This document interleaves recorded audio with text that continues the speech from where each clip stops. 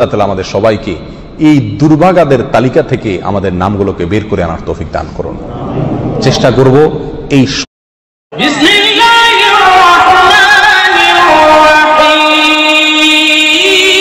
আলহামদুলিল্লাহ রাব্বিল আলামিন ওয়াস সালাতু ওয়াস সালামু আলা আশরাফিল আমবিয়া ওয়াল মুরসালিন নবিয়িনা মুহাম্মদ ওয়া আলিহি ওয়া আসহাবিহি আজমাইন আম্মা বাদ। সম্মানিত ভাই ও বন্ধুগণ, আল্লাহ সুবহানাহু ওয়া তাআলা বলেছেন, ফামান যুহজিহা আনিন নার। দুনিয়াতে যত সফলতা অর্জন করুক না কেন মানুষ, এটা চূড়ান্ত সফলতা নয়, সাময়িক সফলতা। কিয়ামতের দিন যে ব্যক্তিকে জাহান্নাম থেকে দূরে সরিয়ে দেওয়া হবে, ওয়া উদখিলাল জান্নাহ, আর জান্নাতে প্রবেশ করায় দেওয়া হবে, বলা হবে যাও তোমার জান্নাতে এন্ট্রেন্সের প্রবেশের অনুমতি দেওয়া হলো, ফাকাদ ফাজ, এই ব্যক্তি সবচেয়ে সফল হয়ে গেল। এই হলো সফলতা। এই সফলতার পরে আর কোনো ব্যর্থতার গ্লানি, ব্যর্থতার কোনো আশঙ্কা তাকে তাড়া করবে না। যে ব্যক্তি একবার প্রবেশ করবে জান্নাতে, আর সেখান থেকে সেই নেয়ামত তার কাছ থেকে কখনো ছিনিয়ে নেওয়া হবে না। আল্লাহ তাআলা আমাদের সবাইকে জান্নাতের অধিবাসী হওয়ার তৌফিক দান করুন। যারা অমুসলিম, জাহান্নাম তো তাদেরই জন্য, কিন্তু মুসলমানদের মধ্যেও এরকম বহু হতভাগা, বহু কপাল পড়া মানুষ আছেন যারা তাদের কৃতকর্মের কারণে জান্নাতে যাওয়ার সৌভাগ্য থেকে বঞ্চিত হবেন, তারাও জাহান্নামে যাবেন। রাসূল আকরাম সাল্লাল্লাহু আলাইহি ওয়াসাল্লামের বিভিন্ন হাদিস থেকে সেরকম 17টি শ্রেণীর কথা আজ আমরা উল্লেখ করব। যেই 17 শ্রেণীর লোক এরা জান্নাতে ঢুকে চূড়ান্ত সফলতা এবং সার্থকতা অর্জন করবার সৌভাগ্য থেকে বঞ্চিত হবে, বরং এরা জাহান্নামে যাবে। এরপরে তাদের সেখানে শাস্তি হওয়ার পরে কোনো কালে আল্লাহ সুবহানাহু ওয়া তাআলার দয়া হলে তখন তারা জান্নাতে আসবে। তাহলে মুসলিম হয়েও যে সমস্ত লোকেরা জান্নাতে যাওয়ার সৌভাগ্য অর্জন করবে না, এই সৌভাগ্য থেকে বঞ্চিত হবে, সেই হতভাগা লোকদের ভিতরে 1 নম্বর হলেন অবৈধভাবে হারাম পথে উপার্জন করে যে ব্যক্তি দেহ গঠন করেছে, ওই দেহ জান্নাতে প্রবেশ করবে না।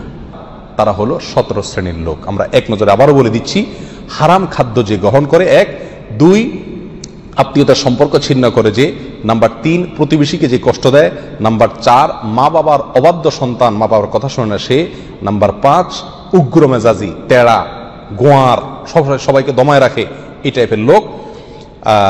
নাম্বার 6 অধীনস্থদেরকে, প্রজাদেরকে, যে সমস্ত শাসকেরা, যে সমস্ত রাজারা, যে সমস্ত রাষ্ট্রপ্রধানেরা, সরকার প্রধানেরা বা যে যে লেভেলে আছে সে তার প্রজাদেরকে ধোঁকা দেয় যে তারা। নাম্বার 7 অন্যের সম্পদকে অন্যায়ভাবে আত্মসাৎকারী ব্যক্তি। নাম্বার 8 উপকার করে কারোর খোঁটা দেয় যে ব্যক্তি, সে জান্নাতে যাবে না। নাম্বার 9 চগলখোর ব্যক্তি জান্নাতে যাবে না, মানুষের পিছনে কথা লাগায় বেড়ায় একজনের আরেকজনের কাছে। নাম্বার 10 অন্যকে নিজের পিতা হিসাবে, নিজের বাবাকে না বলে, পরিচয় না দিয়ে অন্যকে নিজের বাবা হিসাবে, পিতা হিসাবে পরিচয় দেয় যে ব্যক্তি, সে। নাম্বার 11 গর্ব এবং অহংকার করে যে ব্যক্তি, যার মনের ভিতরে অহংকার আছে, সেই জান্নাতে প্রবেশ করবে না। নাম্বার 12 রাসূলুল্লাহ সাল্লাল্লাহু আলাইহি সাল্লামকে যে ব্যক্তি ফলো করে না, তার নির্দেশকে মান্য করে না, সেই ব্যক্তি। নাম্বার 13 অকারণে তালাক কামনা করে, তালাক চায় যে মহিলা, সেই মহিলা।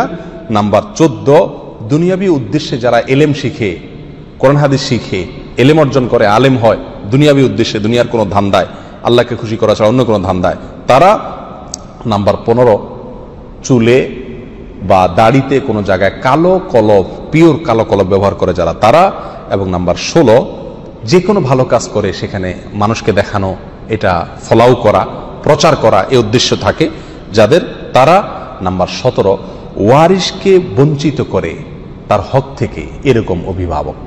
এই শ্রেণীর লোকেরা মুসলমান হয়েও জান্নাতি হতে পারবে না। আল্লাহ তাআলা আমাদের সবাইকে এই দুর্ভাগাদের তালিকা থেকে আমাদের নামগুলোকে বের করে আনার তৌফিক দান করুন। চেষ্টা করব এই 17 শ্রেণীর কোনোটিতে যাতে আমার নাম না থাকে, এটাকে টাঙায় রাখবো, ঝুলায় রাখবো লিস্টটাকে, এবং আমার ভেতরের কোনো পয়েন্ট আছে কিনা সেটা দেখে যাচাই করে সেখান থেকে নিজেকে বের করে আনবো ইনশাআল্লাহ। এরপরে আল্লাহ সুবহানাহু ওয়া তাআলার কাছে জান্নাত চাইতে পারবো, আশা করতে পারবো জোরালো ভাবে। এর ভিতরে বেনামাজি, তার কথা তো বলাই বাহুল্য, কারণ ইচ্ছাকৃত নামাজ যদি ত্যাগ করে সব সময়, তাহলে তো উলামা ইকরামের অনেকের মতে সে মুসলমানই না। আমরা এখানে বলেছি যে মুসলমান 5 ওয়াক্ত নামাজ কালাম পড়ে, এরপরেও জাহান্নামে যাবে যারা, তারা হলো 17 শ্রেণীর লোক। আমরা জাযাকুমুল্লাহ ওয়া আখিরু দাওয়ানা আলহামদুলিল্লাহি রাব্বিল আলামিন।